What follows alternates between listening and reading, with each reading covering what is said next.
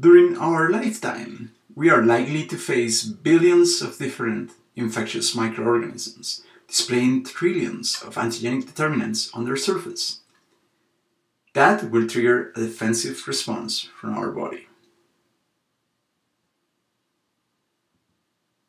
There are two main types of defensive responses, those involving the innate immune system and those involving the adaptive immune system. Innate immune responses are non-specific, meaning they involve the use of proteins that are active against a wide range of infectious organisms. Two good examples of innate immune responses are the activation of the complement cascade and the production of interferon. Interferon is a major antiviral effector. Innate immune responses are specific and involve the action of proteins displaying the ability to attack specific infectious agents. There are two main types of effector molecules within the adaptive immune system: antibodies and T-cell receptors. Both antibodies and T-cell receptors have the ability to recognize only one type of antigenic determinant or molecular shape in the surface of the infectious agent that triggered their production. The incredible specificity exhibited by antibodies and T-cell receptors is provided by its molecular components, a heterodimer formed by two different protein chains. Antibodies provide three main functions: neutralization of toxins, and a good example of this is when you are bitten by a snake, the antivenom that you are given is an antibody that neutralizes the toxin. Opsonization, which is the ability of antibodies to coat bacteria and other infectious agents, therefore making it easier for phagocytic cells in your body to engulf them and eliminate them. And the last function provided by antibodies is the formation of immune complexes. Those immune complexes may trigger the activation of other proteins, such as those of the complement cascade, and lead to the formation of pores in the microorganism targeted, therefore killing it. At this point, I hope you might be intrigued about how do we generate the large variety of antibodies that are needed to specifically recognize the trillions of antigens that you may face in a lifetime. To answer this question, we must first look at the overall architecture of the immunoglobulin or antibody molecule. Antibodies form a letter Y that allows them to have two antigen binding sites, one at each upper arm of the Y letter. Each arm of the antibody molecule is formed by a copy of the same structure. In fact, the body of an antibody is made of two copies of the same structure, the joining of two different proteins, one light chain, represented by the letter L, and one heavy chain, represented by the letter H. There are two copies of L and two copies of H in every antibody molecule, as shown here. Notice how one half is identical to the other half.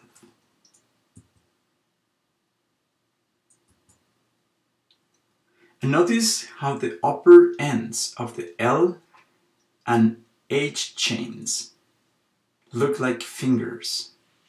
Those fingers are the regions that will be involved on handling or binding the antigen, and therefore are indicated by the so-called antigen binding sites in the figure. It would be physically impossible for us to have one gene for every antibody molecule produced by our body. For that to be possible, our genome will have to code for billions of genes. And keep in mind, our genome only codes for about 23,000 different genes. So instead of having individual genes for every antibody produced, we use a single set of L, or light chain genes, and a single set of H, or heavy chain genes, to produce the large number of antibodies that we make. The fingers that are present in the L chain are encoded by the combination of two sets of fragments within the L gene, the V, or variable fragment, and the J, or joining fragment. There are 250 V fragments that can combine with any of the 4 different J fragments. That combination occurs by a gene rearrangement that positions one of the V fragments right next to one of the J fragments. The other V and J fragments located in between the selected V and J fragments are lost. The L gene is then transcribed to generate an immature or primary messenger RNA transcript that is later spliced to generate the mature immunoglobulin messenger RNA, or mRNA, for the light chain, L chain. This mature messenger RNA is then translated to generate the light chain of the antibody. The rearrangement of the V and J segments involves the formation of a loop in the structure of the DNA. This loop facilitates the excision of the interceding region and the joining of the V and J segments chosen. Notice how the V and J segments located between the selected ones are lost in the form of a circle. Notice also how the rearrangement of the gene coding for the light chain occurs in B cells, not in undifferentiated germline cells. The rearrangement of the gene coding for the other part of the antibody molecule, the heavy chain, is very similar, but involves a third segment, the D, or diversity segment. It is important to note that the length of the immature heavy chain gene is too long, way too long, to allow the enhancer, which drives the expression of the gene, to be active. Therefore, the heavy chain gene is transcribed efficiently only after it has been rearranged. The rearrangement of the H chain involves first the joining of one segment coding for the D region with one segment coding for the J region. Notice that there are 12 different D gene segments, any of which can be chosen, and 4 different J segments, any of which can also be chosen, therefore providing for 48 different combinations. The next stage involves the joining of one of the V segments with the pre-joined D and J's gene segments. There are 500 different V gene segments, therefore increasing the number of potential combinations up to 24,000. Once the V gene segment is joined to the DJ segment, the gene is transcribed and spliced to then produce a mature messenger RNA coding for a single heavy chain that now has to be combined with one of the potential 1,000 different combinations that are possible for the light chain, therefore generating a total of about 24 million different antibodies. Additional variability, which by the way is needed due to the high number of possible potential infectious organisms that we will face, is provided by the molecular nature of the process itself, therefore producing the needed range of antibody variability. The rearrangements involved in the maturation of the antibody genes are driven at the molecular level by a very small segment of sequence identity. These very small segments of sequence identity are recognized by the RAG genes, the so-called recombination activating genes, a set of genes that trigger the binding of the B and D segments selected during the process, and that also enhances the cleavage and rejoining of the broken coding strands. In this process, the cuts and seals involved in the process are error-prone and therefore may lead to the introduction of mutations that increase the variability of the product generated. Furthermore, upon cleavage, the broken DNA usually undergoes the addition of additional bases, extra bases that are added thanks to the activity of an enzyme known as terminal deoxynucleotide transferase.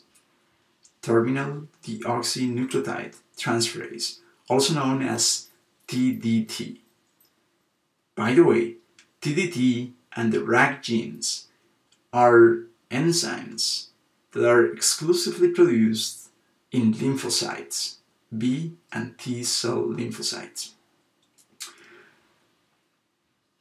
Now, the addition of the extra nucleotides that is provided by the terminal deoxynucleotide transferase provides further variability to the process, therefore increasing the number of antibodies that are generated. Here, the variability of the mechanism involved in joining the broken ends of DNA generated during the process is emphasized. It is easy to see how further variability is generated in the process.